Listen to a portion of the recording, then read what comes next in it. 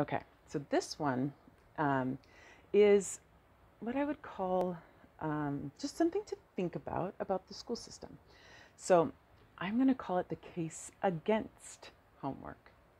So as I have been going through these processes and these things and recognizing where my life has been a lot more difficult than a lot of people's because of just things I can't control about the way that I think and um, and how much likability is important to people to be successful, which it shouldn't be, but it is.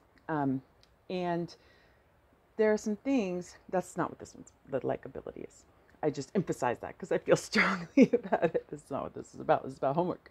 So when I was younger and in school and stuff, especially in the earlier years in school, I remember having a lot of homework and a lot of projects and a lot of things, which, by the way, that's what killed my school. That's what killed high school for me was homework. I could pass tests. I did well and all that stuff. I was there in class, it was fine, but you gave me homework. Nah, I'm not doing it.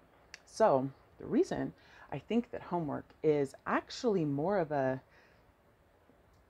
it makes it creates an imbalance on the playing field because when some people have a home life that is great and it's conducive to doing homework and you go home and people are there to help you and you da da da da and you're done and great. Or projects you're assigned and you have parents who are really in the process and really want to and sometimes actually do some of the work for you, you know, you know what I'm saying? So then you have people who don't have that. And when they go home, it's hard to even find 2 feet of space for yourself to try and do homework.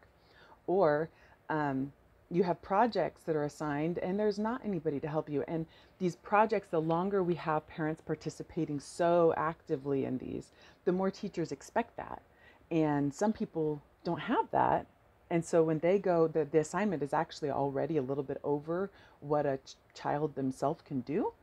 And the teacher might say, well, I'm trying to, make it so that parents can be a part, but that doesn't guarantee the parent can do that. And so then you're screwing over the child. Um, the other part of it is like just time. So for me, when I was in high school, um, we lived far from my high school, and because we were in Las Vegas, kind of with one of the booms of the city, and so it was like they're building high schools fast they could, but they just had too many people. So I lived where I had to go.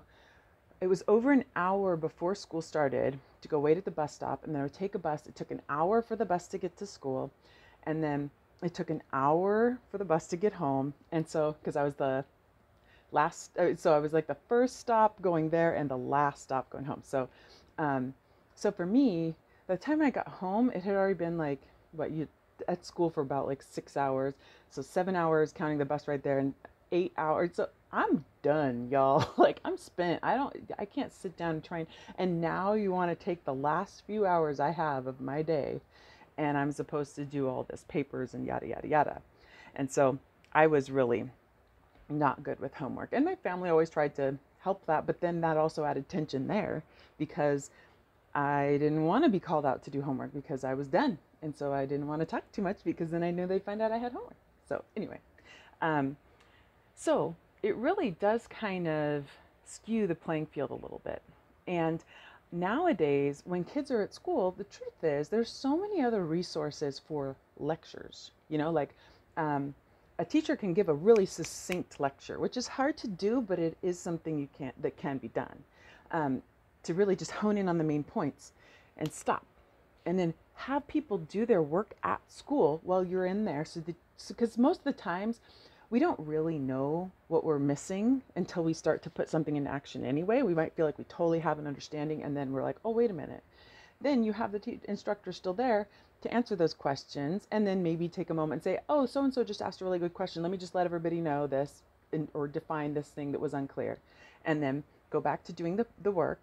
And then it's actually like the students are doing their work themselves on campus. Everybody is equally like you have the same environment in which to do your work. You have the same amount of help to do your work. And for those who need more time, then that's where something like a study hall comes in, where they can actually have a little bit of that time at school to be working on their homework if they need just a little extra time. And to me, that makes a lot more sense for giving people an even footing on their grades, and for helping teachers know how to have fair expectations of homework and that kind of thing.